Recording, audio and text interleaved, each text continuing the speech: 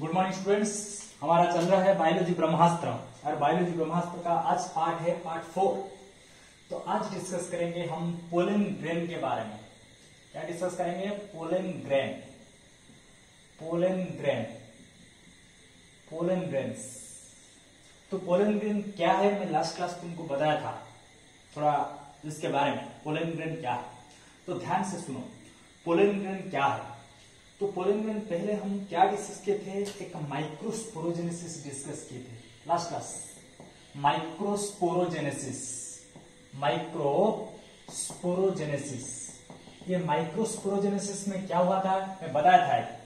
एक तुम्हारा एमएमसी था। MMC means microspore mother cell, और इसको पोलन मदर सेल भी बोलते हैं, पीएमसी, पोलन मदर सेल। ये माइक्रोस्पोर मदर सेल जब मेयोसिस करेगा, meiosis it will produce microspores, microspores। तो एक माइक्रोस्पोर मदर सेल क्या होता है? डिप्लॉयड होता है क्रोमोसोम में, diploid. And this diploid microspore mother cell will produce haploid microspores, haploids, because there is a meiosis and it produces 4 haploid microspores, 4। तो अभी एक दिखाता हूं। This is a haploid microspore, haploid। This is haploid microspore। अभी microspore का क्या होगा? थोड़ा चेंज होगा। This microspores become thick walled, thick walled, उसका वॉल थिक हो जाएगा, thick walled. When microspores become thick walled, these are called as thick walled microspores. तो कैसे दिखाई देंगे? ऐसे दिखाई देंगे थोड़ा, थिक वॉल्ड माइक्रोस्पोर्स। तो thick walled microspores, these are the thick walled, thick walled microspore. It is thin walled. इसका वॉल देखो बहुत थिन है, thin. thickness is very less, here thickness is more, and it is also haploid, क्योंकि microspore तो haploid है, meiosis हो गया यहाँ पर। तो these thick walled microspores are called as a pollen grain. These thick walled microspores are called as pollen grains, pollen grains। तो pollen grains are nothing, pollen grains are the thick walled microspores, these are thick walled microspores। तो अगर तुमको pollen grain के बारे में कोई question पूछे, pollen grain क्या है, तो डायरेक्ट बताना कि pollen grain is nothing, pollen grain is a thick walled microspore only, thick walled microspore. अगर इसके बारे में ऐसे आया नोट, शॉर्ट नोट क्वेश्चन आया 2 मार्क या 3 मार्क के लिए, कुछ पोलन ग्रेन के बारे में लिखो। तो पोलन ग्रेन का पहले लिखेंगे पोलन ग्रेन क्या है, what is pollen grain. Pollen grain is unicellular, first point. Pollen grain is unicellular and haploid in nature, haploid, unicellular and haploid। unicellular means एक सेल में बना हुआ है, एक cell, it is unicellular, single cell. 4 microspore होंगे तो 4 pollen grain बन जाएंगे। तो एक सेल एक पोलन ग्रेन बनाएगा, ओके, एक माइक्रोस्पोर एक पोलन ग्रेन बनाएगा। तो एक पोलन ग्रेन क्या है? Unicellular haploid। haploid means contain half set of chromosome, because meiosis हो गया, clear। And the pollen grain, if you look carefully, the pollen grain under microscope में देखने के बाद तुमको पता चलेगा कि pollen grain का 2 कवर है। pollen grain is covered by 2 covering। यहाँ पर थोड़ा क्लियरली दिखाता हूँ pollen grain को कैसे दिखाई देगा। pollen grain is covered by 2 covering। The thick walled microspores are called as a pollen grain। pollen grains are covered by 2 important covers। These are the thick ones, but covered by 2 important covering। Pollen grains are covered by 2 coverings, the outer and inner, 2 coverings are there। Pollen grain is covered by 2 covering। This is outer covering and this one is inner covering। It is unicellular haploid। This is the cell, clear।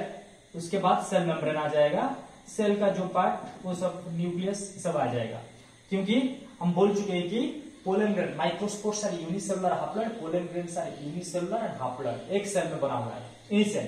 तो unicellular haploid, इसका 2 cover रहेगा।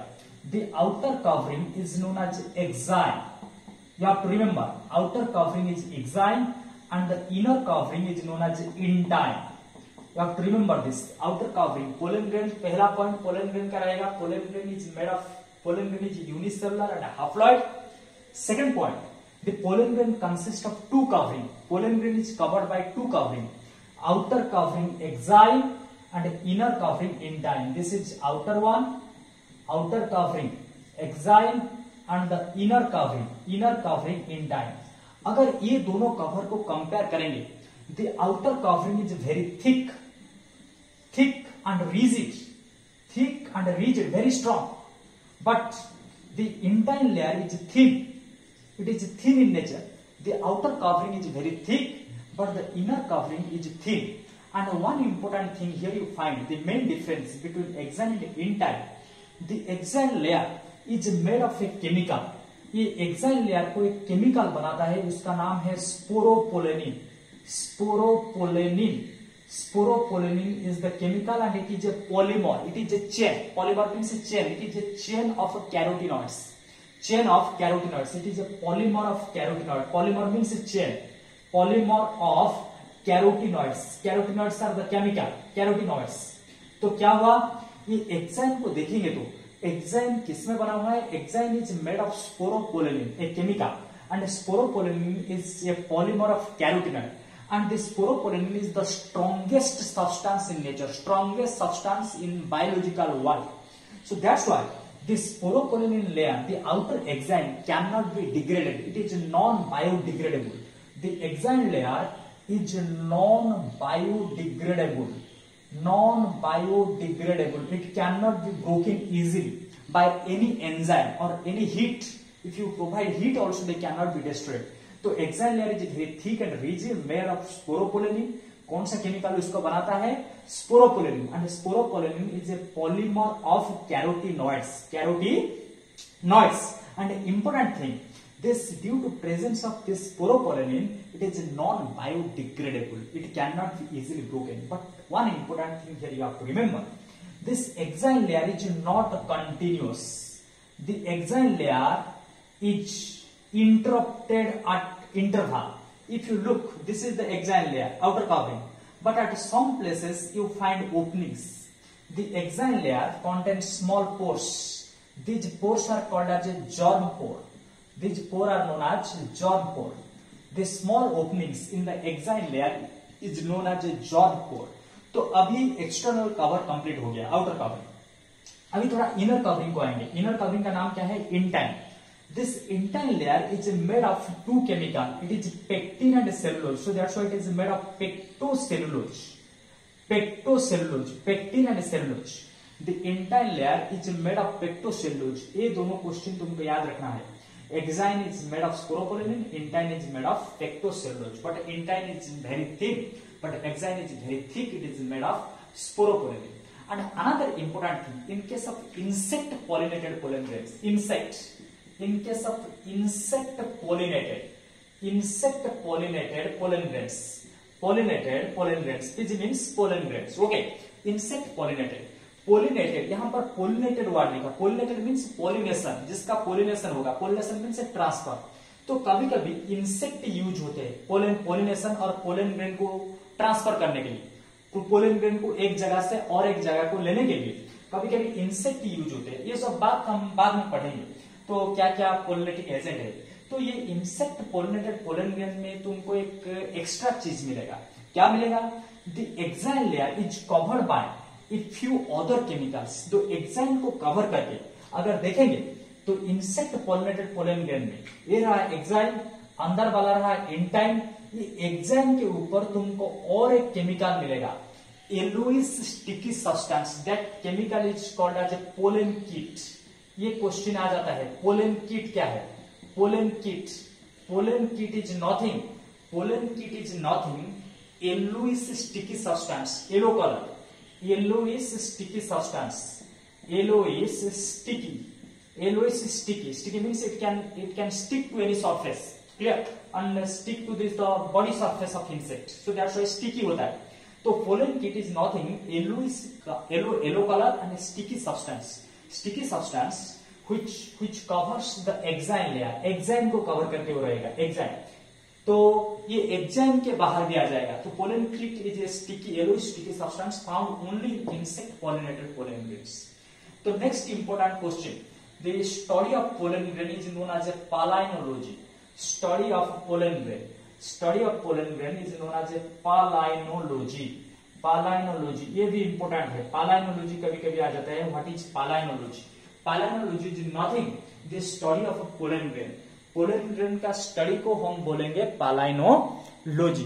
Pollen grain का study of pollen grain is known as पालाइनोलॉजी। तो इतना चीज तुम्हारा रहा ये सब पोलन ग्रेन के बारे में। अगर पोलन ग्रेन के बारे में आया तो इतना चीज लिखना पड़ेगा। अभी नेक्स्ट हम जाएंगे एक लॉन्ग क्वेश्चन की तरफ, लॉन्ग आंसर टाइप डिस्कस करेंगे। ओके, तो नेक्स्ट क्या है, development of male gametophytes.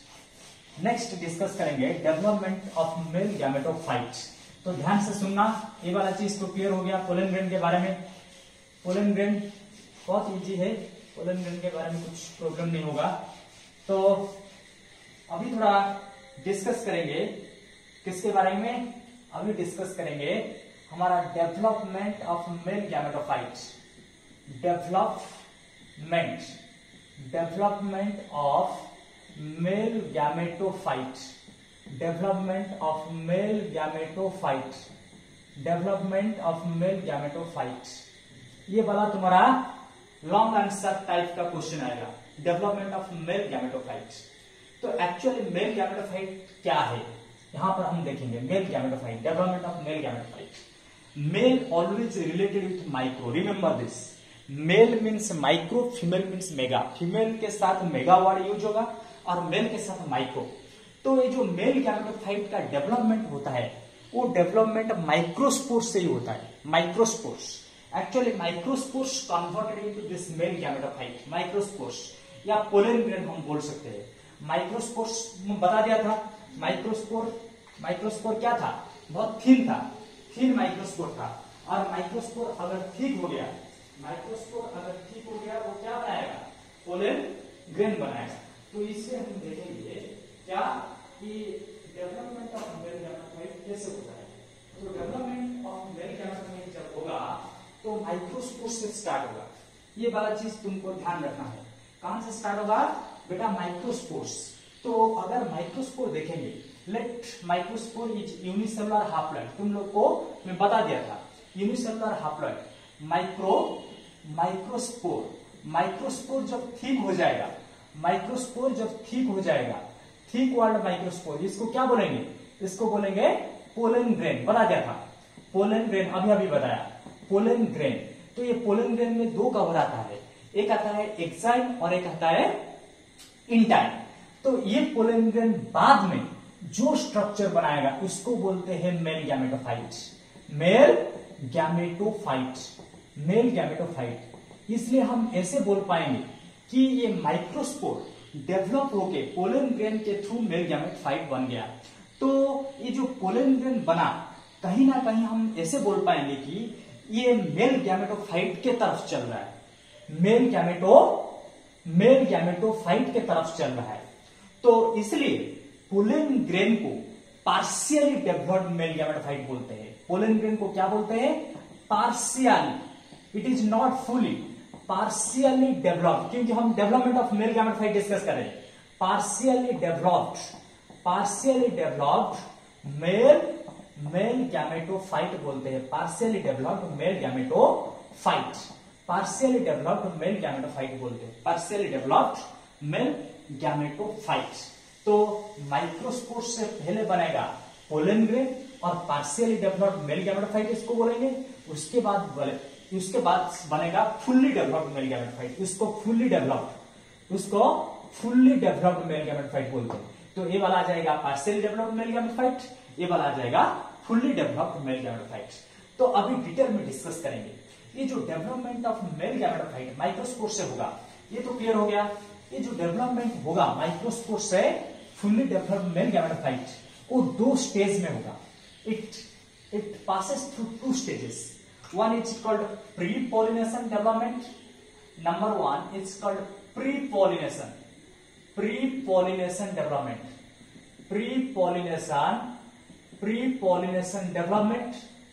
Pre pollination development. Second study करेंगे post pollination development, post pollination development. तो ध्यान से सुनना बेटा, ध्यान से सुनना, प्री पॉलिनेशन डेवलपमेंट क्या है, पोस्ट पॉलिनेशन डेवलपमेंट क्या है। तो यहां पर एक पॉलिनेशन टर्म लिखा है। प्री का मतलब है बिफोर, पोस्ट का मतलब है आफ्टर। क्लियर। तो तो ये जो पोलन ग्रेन, पॉलिनेशन क्या होता है? Pollination means transfer of pollen grain. Last class में बताया था तुम्हारा जो पोलन ग्रेन प्रोड्यूस होता है, पोलन ग्रेन प्रोडक्शन के टाइम में, और पोलन ग्रेन कहां पर प्रोड्यूस होता है?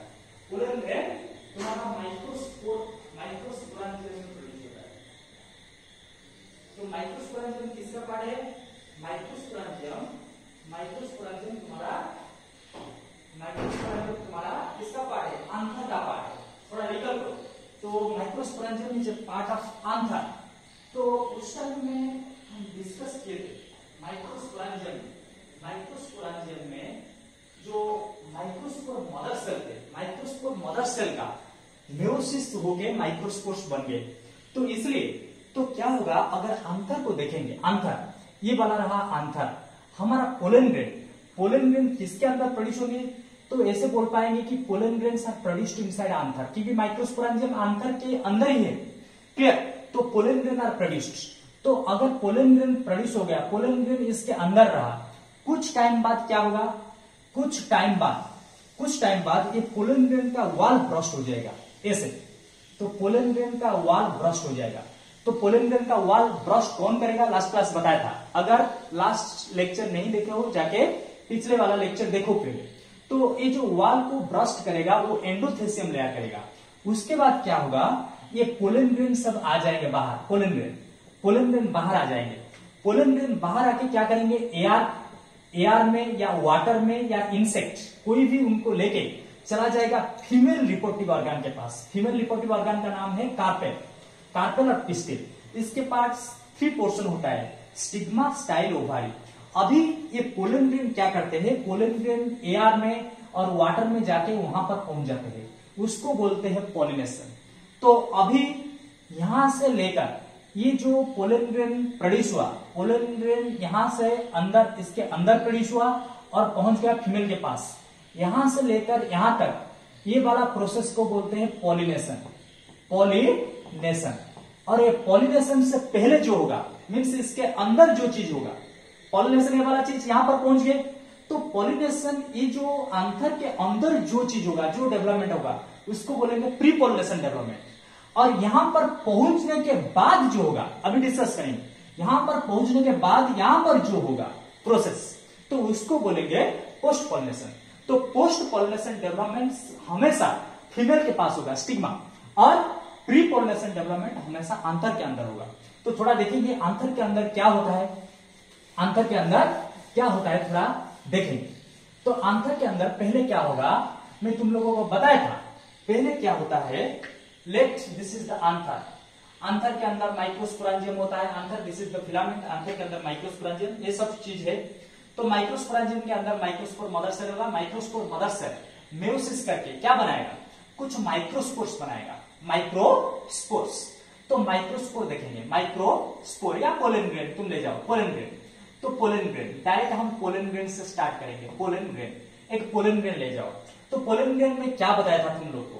पोलन ग्रेन में तुम लोगों को बताया था कि एक आउटर कवरिंग मिलेगा। आउटर कवरिंग यहां पर दिखाता हूं, थोड़ा क्लैरिटी आएगा।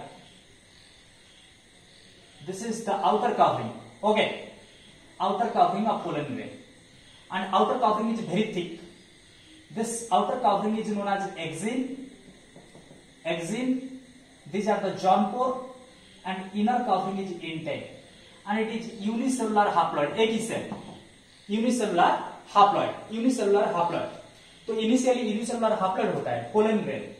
तो धीरे धीरे क्या होगा, ये जो डेवलपमेंट होगा, डेवलपमेंट के टाइम में 2 माइटोसिस होता है। 2 माइटोसिस, अभी मेयोसिस नहीं होगा, मेयोसिस हो गया, ये तो हैप्लॉइड हो गया। Pollen grain is haploid, not diploid.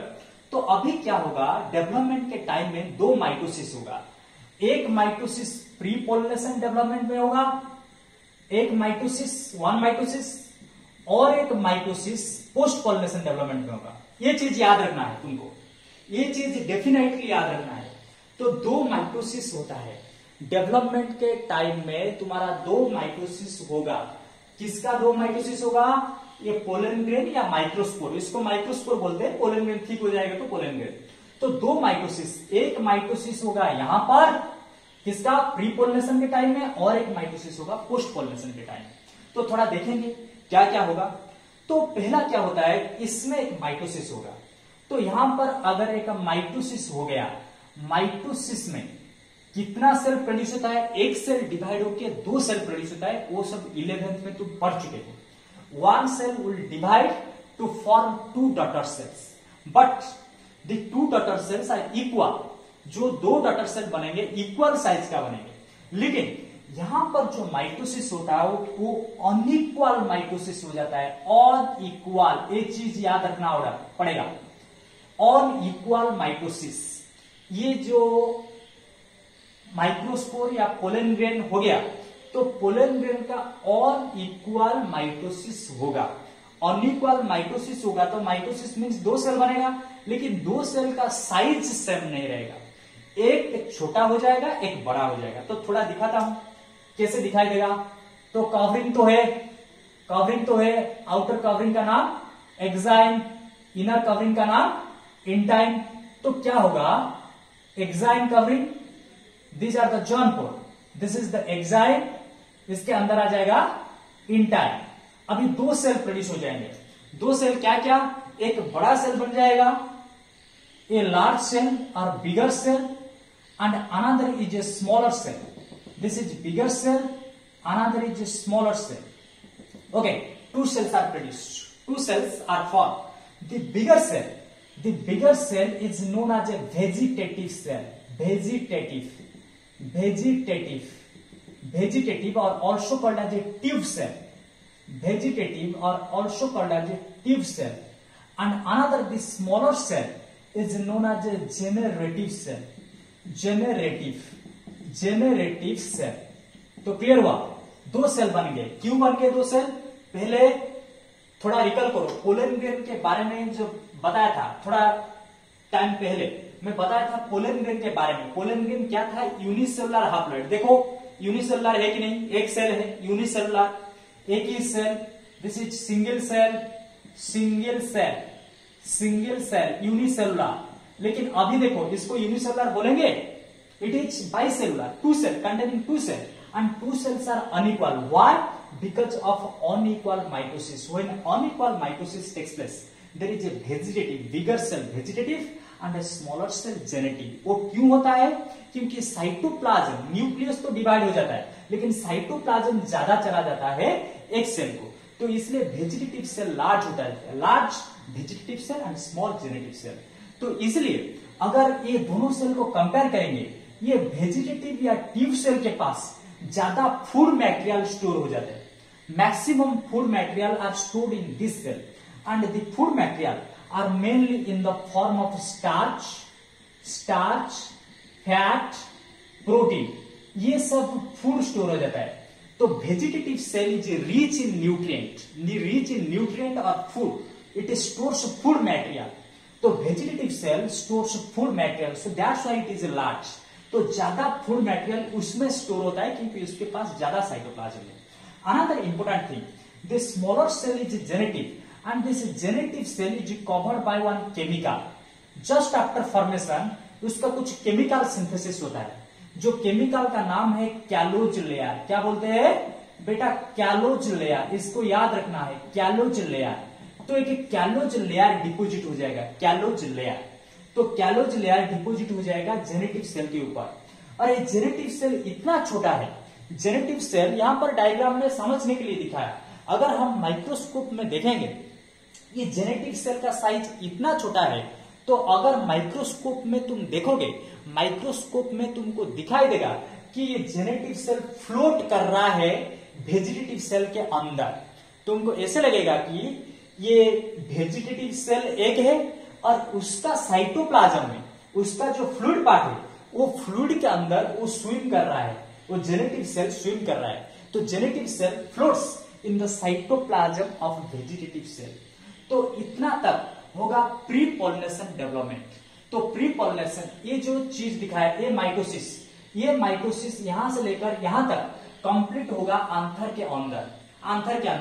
तो आंथर के अंदर, ये जो आंथर दिखाया, आंथर के अंदर तुमको कितना सेल मिलेगा एक पोलन ग्रेन के अंदर, बताओ डायग्राम देखे, वेजिटेटिव और एक है जेनेटिव। तो वेजिटेटिव जेनेटिव वही दोनों सेल मिलेंगे। पोलन ग्रेन के अंदर। इसलिए इस स्टेज को टू सेल स्टेज बोलते हैं या पार्शियली डेवलप्ड मेल गैमेटोफाइट बोलते हैं। ये वाला जो स्टेज, ये स्टेज को बोलते हैं टू सेल स्टेज। कौन सा stage? To cell stage. To cell stage क्यों? क्योंकि दो सेल है, अरे वेजिटेटिव सेल है, जेनेटिव सेल है। टू सेल स्टेज और partially developed male gametophyte. Partially developed क्यों पार्शियली डेवलप्ड बोला? पार्शियली मीन्स हाफ डेवलप्ड, क्योंकि और एक डेवलपमेंट बाकी है बेटा, तो पोस्ट डेवलपमेंट अभी बाकी है, तो इसलिए इसको पार्शियली डेवलप्ड मेल गैमेटोफाइट बोलते हैं। और इस स्टेज में अभी वो क्या करेगा, वो आंथर को छोड़ देगा। अभी आंथर के अंदर इतना तक ही होगा और उसके बाद आंथर का वॉल ब्रस्ट हो जाएगा। आंथर के अंदर इतना तक हो गया, तो एक पोलन ग्रेन को देखेंगे तो पोलन ग्रेन के अंदर क्या मिलेगा हमको? दो सेल मिलेंगे, वेजिटेटिव और एक छोटा सेल जेनेटिव। वही स्टेज को इसके अंदर दिखाया। अभी इस स्टेज में वो बाहर को रिलीज हो जाएंगे। बाहर को रिलीज होके कहां जाएंगे? बाहर को रिलीज कैसे होगा? वो वॉल ब्रेक होगा, वॉल ब्रेक कौन करेगा? एंडोथेसियम। तो बाहर जाके कहां पहुंचेंगे? फीमेल के पास। तो यहां पर दिखा देता हूं। उसके बाद फीमेल रिपोर्टिव पार्ट यहां पर दिखा देता हूं। Let this is the female रिपोर्टिव part. Female रिपोर्टिव part का नाम क्या है? कार्पेल। कार्पेल का अपर पार्ट है स्टिग्मा। ए वाला पोर्शन है स्टिग्मा। बेटा ध्यान से सुनना, stigma, this is style, lower part is ovary. अभी पोलन ग्रेन रिलीज हो गया, ओके, पोलन ग्रेन रिलीज होके यहां पर पहुंचेगा। वो प्रोसेस को बोलते हैं पॉलिनेशन। तो इसलिए अभी पोस्ट पॉलिनेशन स्टार्ट होगा। अभी क्या स्टार्ट होगा बेटा? पोस्ट पॉलिनेशन, क्योंकि पोलन ग्रेन एक बार पहुंच गया तो उसको हम बोलेंगे पॉलिनेशन। तो पोलन ग्रेन अभी पहुंच गया है यहां पर। तो थोड़ा रिकॉल करो क्या क्या बताया था पोलन ग्रेन में? Outer covering exile, outer covering का नाम एक्साइल, इनर कवरिंग का नाम इंटाइन। इसके अंदर क्या क्या था? एक बड़ा सा सेल था वेजिटेटिव सेल था, और एक छोटा सेल था जेनेटिव सेल। ये वाला दिखा दिया वेजिटेटिव, ये वाला दिखा दिया जेनेटिव। ये जो ओपनिंग, ये जो छोटा छोटा पोर, इसको क्या बोलते हैं? जॉर्म पोर बेटा, जॉर्म पोर। अभी क्या करेंगे? देखा गया पोस्ट पॉलिनेशन होने के बाद, पोलिनेशन कंप्लीट होने के बाद एक बार पोलन ग्रेन पहुंच जाएगा तो कहां पर? स्टिग्मा के ऊपर। तो ये क्या करेगा? Pollen grain will observe the moisture and sugar. क्या ऑब्जर्व करेगा? Moisture and sugar. Moisture means water and sugar. Moisture, it will observe moisture and sugar. This chemical, sugar, glucose, fructose, whatever available. तो sugar and moisture are observed. तो sugar और moisture observe करेगा। कौन observe करेगा? Pollen grain. तो अगर pollen grain moisture observe किया, sugar observe किया, वाटर और मॉइस्चर चला गया, तो इसके अंदर जो सेल थे वेजिटेटिव जेनेटिव, उनका वॉल्यूम बढ़ेगा या घटेगा? वॉल्यूम बढ़ेगा, क्योंकि वाटर और शुगर जा रहा है, तो उनका साइज धीरे धीरे बढ़ेगा। साइज बढ़ेगा तो क्या होगा बेटा? एक एग्जांपल बताता हूं मैं। अगर एक बेलून तुम्हारे पास है, बेलून, ओके, बॉल है, उसके अंदर तुम ज्यादा एयर डालोगे, वो बेलून के अंदर ज्यादा एयर डालोगे, उसका वॉल्यूम तो बढ़ेगा ना। तो सिमिलरली ये एक बेलून जैसा है, इसके अंदर सेल है, दिस आर द स्फीयर। तो अगर इसके अंदर मॉइस्चर गया और शुगर गया तो क्या होगा? इसका वॉल्यूम धीरे धीरे इंक्रीज होगा, और जो वॉल्यूम इंक्रीज होगा वो प्रेशर डालेगा। प्रेशर किसके ऊपर डालेगा? वॉल के ऊपर। मैं बताया था पोलन ग्रेन का दो कवर है, exine outer, intine inner. Inner वाला कवरिंग को इंटाइन बोलते हैं और इनर वाला बहुत थिन है। तो क्या होगा? ये दोनों सेल प्रेशर डालेंगे, तो थोड़ा स्टेप वाइज यहां पर लिख देता हूं। पहले क्या हुआ? ऑब्जर्वेशन हुआ। पहले ऑब्जर्वेशन, क्या ऑब्जर्वेशन हुआ? पोलन ग्रेन ऑब्जर्व किया। किसको ऑब्जर्व किया? मॉइस्चर को, शुगर को ऑब्जर्वेशन किया। तो क्या बढ़ेगा? Volume increases, volume increase. This upper side is increase, down side is decrease. तो वॉल्यूम इंक्रीज होगा। किसका वॉल्यूम इंक्रीज होगा? साइटोप्लाज्म का वॉल्यूम इंक्रीज होगा। वॉल्यूम इंक्रीज होगा तो क्या होगा? प्रेशर भी इंक्रीज होगा। प्रेशर, तो प्रेशर ऊपर डालेंगे, प्रेशर वॉल के ऊपर डालेंगे। तो प्रेशर अगर वॉल के ऊपर आया तो जो इंटाइन लेयर तो बहुत थिन है, एक्साइन के ऊपर इतना अफेक्ट नहीं करेगा, क्योंकि exine is very thick. But intine के ऊपर जो प्रेशर होगा वो इंटाइन प्रेशर के साथ बाहर आ जाएगा। थोड़ा डायग्राम में दिखाता हूं, अच्छे से समझ में आएगा। यहां पर था स्टिग्मा, नीचे था स्टाइल, ये ओवारी। तो अभी क्या होगा बेटा, ये जो पोलन ग्रेन था ना, आउटर कवरिंग एक्साइल, ये वाला outer covering exile, inner covering intine. तो इसके अंदर दो सेल थे। ये जो दो सेल का प्रेशर के लिए, दो सेल का जो प्रेशर आएगा, प्रेशर पड़ेगा किसके ऊपर, इंटाइन के ऊपर ज्यादा पड़ेगा, क्योंकि इंटाइन इज वेरी थिन। तो इंटाइन क्या होगा, इंटाइन वो प्रेशर के साथ ऐसे बाहर आ जाएगा बेटा, दिखाता हूं, देखो अच्छे से। The intine will come out in the form of A tube. The intine will come out in the form of A tube. इस ट्यूब को बोलते हैं पोलन ट्यूब। क्या बोलते हैं, पोलन ट्यूब। तो ट्यूब तो पता है, tube like structure, pollen grain से आया इसलिए पोलन ट्यूब। तो pollen tube is nothing, pollen tube is nothing. ये ट्यूब का मतलब क्या है, ये इंटाइन लेयर का ग्रोथ है। पहले इंटाइन लेयर अंदर था, इंटाइन लेयर के ऊपर जब ज्यादा प्रेशर पड़ा, वो इंटाइन वो ओपनिंग के थ्रू चलाया। तो इसलिए कभी कभी क्वेश्चन पूछता है जॉर्म पोर का काम क्या है। जॉर्म पोर के थ्रू वो ट्यूब फॉर्मेशन होके आता है। The जॉर्म pour is the place, जॉर्म pour is the place through which the tube emerge और tube come out, pollen tube come out. तो इतना याद रखना है, pollen tube when pressure develops, first absorption takes place, then volume increases, cytoplasm का volume increase होगा, उसके बाद प्रेशर इंक्रीज होगा, प्रेशर इंक्रीज होगा तो ट्यूब क्रिएट हो जाएगा। और वो जो ट्यूब क्रिएट होगा, वो ट्यूब जब बाहर आएगा, वो दोनों सेल को भी साथ में लेके आ जाएगा। वो जो दोनों सेल थे वही प्रेशर डाल रहे थे ना, तो वो ट्यूब के साथ वो सेल भी आ जाएगा। तो अभी मुझे बताओ, ये दोनों में साइज किसका बड़ा था, वेजिटेटिव सेल का। तो वेजिटेटिव सेल पहले आएगा vegetative cell, larger cell. The larger cell, vegetative cell come out, this is the vegetative cell, and followed by the small cell, that is the generative cell. तो vegetative cell आके जो pollen tube का tip में रह जाएगा, tip. The tip of the pollen tube occupied by vegetative cell और the back of vegetative cell is generative cell. तो ऐसे ही कंडीशन होगा। तो जब पोलन ट्यूब फॉर्मेशन हो जाएगा, उसके बाद क्या लिखना है तुमको बेटा, the tip of the pollen tube is occupied by vegetative cell followed by the generative cell. उसको फॉलो करेगा कौन, जेनेटिव सेल। तो टिप को ऑक्युपाई कौन करेगा, वेजिटेटिव सेल। अभी धीरे धीरे क्या होगा, ये जो पोलन ट्यूब ये स्टाइल के थ्रू जाएगा। इस पोर्शन को स्टाइल बोलते हैं, अपर पोर्शन को स्टिग्मा बोलते हैं, ये वाला पोर्शन को स्टिग्मा बोलते हैं, ये वाला पोर्शन को स्टाइल बोलते हैं। स्टाइल के अंदर तो बहुत टिश्यू होते हैं। तो अभी क्या होगा बेटा, ये जो ट्यूब है, the pollen tube secret some chemicals, enzymes, it secret some chemical. वो केमिकल क्या सीक्रेट करेगा, वो सीक्रेट करेगा एक्सोजीनस पेक्टिनेज। वो सीक्रेट करेगा pectinase, क्यूटिनेज and other hydrolytic enzyme.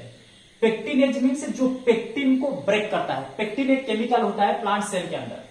Pectinase, क्यूटिनेज जो एंजाइम क्यूटिन को ब्रेक करता है, and other hydrolytic enzyme, hydrolytic enzyme. वो जो एंजाइम सीक्रेट करेंगे, वो एंजाइम का काम क्या है, ये जो तीनों एंजाइम लिखा, pectinase, क्यूटिनेज and other enzyme secreted by the tube. वो ट्यूब क्या करेगा, वो एंजाइम के साथ वो सेल को ब्रेक कर देगा। वो एंजाइम के हेल्प में सेल को सब ब्रेक कर देगा। तो सेल ब्रेक हो जाएंगे तो एक पाथ क्रिएट हो जाएगा, एक रास्ता बन जाएगा। तो रास्ता बनने के बाद ये ट्यूब को जाने के लिए इजी होगा। तो नेक्स्ट पेज में दिखाता हूं, ऐसे होगा। अभी ट्यूब को जाने के लिए इजी होगा। ट्यूब तो जा रहा था, पोलन ग्रेन से फॉर्मेशन हुआ यहां से, तो आउटर कवरिंग था एक्साइल, इनर कवरिंग था इंटाइन, इंटाइन लेयर बाहर चलाया, intine layer comes out in the form of A tube. ऐसे इंटाइन लेयर आया था ना, in the form of A tube, pollen tube. तो अभी क्या होगा, अभी धीरे धीरे वो आगे जाएगा और नीचे आ जाएगा, क्योंकि अभी रास्ता क्लियर है, क्योंकि इस एंजाइम सीक्रेट करके ये वाला सेल को सब ब्रेक कर दिया। एक एग्जांपल मैं बताता हूं, तुम्हारा अच्छे से क्लियर हो जाएगा। जब कोई भी सेलिब्रिटी आते हैं कहां पर, जो ज्यादा क्राउड हो जाता है, तो क्राउड टाइम में उनके बॉडी बिल्डर आते हैं, वो रास्ता बना देते हैं, तो such that the path will be clear and they can move easily. Similarly यहां पर तुम सोच लो कि पोलन ट्यूब एक सेलिब्रिटी जैसा, क्योंकि पहले नहीं था, अभी आया। तो अभी क्या होगा, इसका जो ट्यूब है, tip of the tube will secret certain enzyme, वो एंजाइम को ब्रेक करके, सेल को ब्रेक करके एक एम्प्टी स्पेस क्रिएट कर देंगे, such that the tube will move downward. और ट्यूब के अंदर क्या था, बता था, ट्यूब के अंदर अगर जाएंगे, tip of the tube is occupied by a large cell, this large cell is called vegetative cell, vegetative cell. और एक वेजिटेटिव सेल के पीछे क्या था, वेजिटेटिव सेल के पीछे था जेनेटिव सेल। अभी क्या होगा, देखा गया, जब ये स्टाइल के अंदर अभी मूव करेगा, ये जो ट्यूब जब स्टाइल के अंदर मूव कर रहा होगा, तो अभी ये वाला माइटोसिस हो जाता है।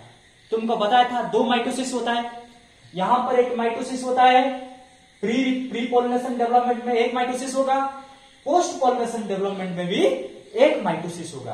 तो वो माइटोसिस यहां पर ही होगा, और किसी का होगा, ओनली जेनेटिव सेल का। तो जेनेटिव सेल का माइटोसिस हो जाएगा, जेनेटिव सेल का क्या होगा, माइटोसिस।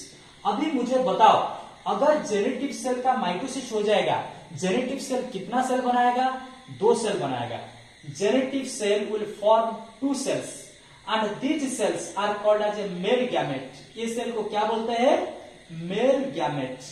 तो कभी कभी डायरेक्ट क्वेश्चन आ जाता है, मेल गैमेट को कौन सा सेल बनाता है, male gamete is produced by which cell, option में आएगा वेजिटेटिव, जेनेटिव। तो जेनेटिव सेल जब माइटोसिस करेगा 2 मेल गैमेट बनाएगा, and the 2 male gamete are non motile. Non motile means ये मूव नहीं कर पाएंगे, नॉन मोटाइल, उनको ट्यूब ही लेके जाएगा, जहां पर उनको जाना है वहां तक केवल वही ट्यूब ही लेके जाएगा। तो pollen tube helps in movement but they are non motile. तो इसलिए अभी वो ट्यूब के अंदर मुझे बताओ कितना सेल हो गए, the pollen tube now contain 3 cells, 1 vegetative and 2 genetic, and this is called fully developed male gametophyte। अगर क्वेश्चन आया पार्शियली डेवलप्ड मेल गैमेटोफाइट, यहां पर बताया था 2 सेल इसके पास है, फुल्ली डेवलप्ड मेल गैमेटोफाइट के पास 3 सेल होगा, 1 वेजिटेटिव, 2 मेल गैमेट। ओके, इसके साथ हमारा लंग टाइप क्वेश्चन कंप्लीट हुआ। Thanks to all of you.